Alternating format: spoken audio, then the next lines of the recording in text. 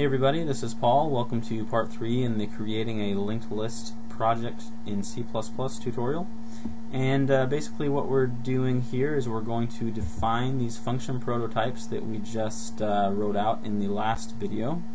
And basically how we're going to do that is we're going to create a new file called list.cpp, and that will be the implementation file, the file that we define our function prototypes for our list class.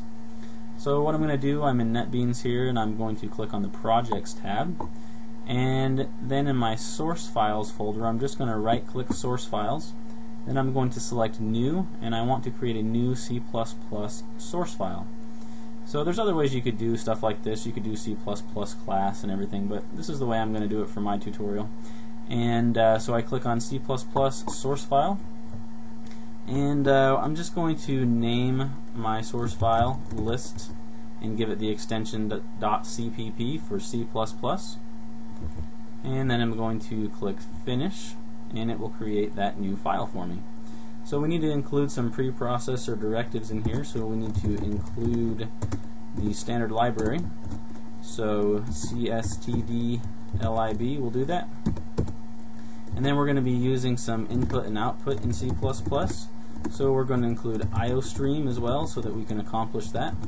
And then we need to let the compiler know that we're going to be using the standard namespace, so you just type in using namespace std for that.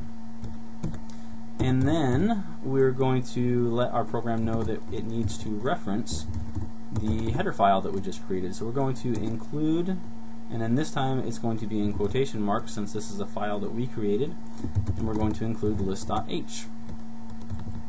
So now that we've got all that stuff in there, we're going to start defining our first function. So for this tutorial I'll define the function prototype, and basically in order to define a function from a class in the implementation file, we start out with the class name, and then we do : and then here it shows that now that it knows that it's getting information from including list.h that we included up here, it's giving me some choices. Well, it was. Okay. There we go, now it's giving me those choices again. And it recognizes now that we've included list.h that these are possible functions that we might want to define. So first we're going to define the constructor, so we're just going to click on list with the parentheses here. And then to define it we need to include some curly braces here.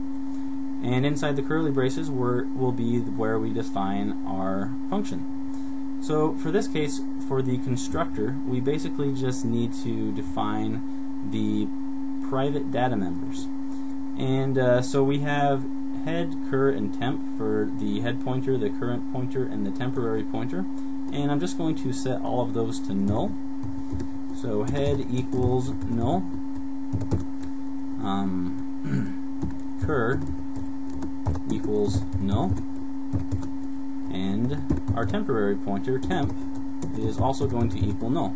So as soon as we create a list object in our main.cpp file, it's going to immediately set all three of its head, current, and temp pointer, so all three of its private pointers here, head, cur, and temp, it's going to set them all to null.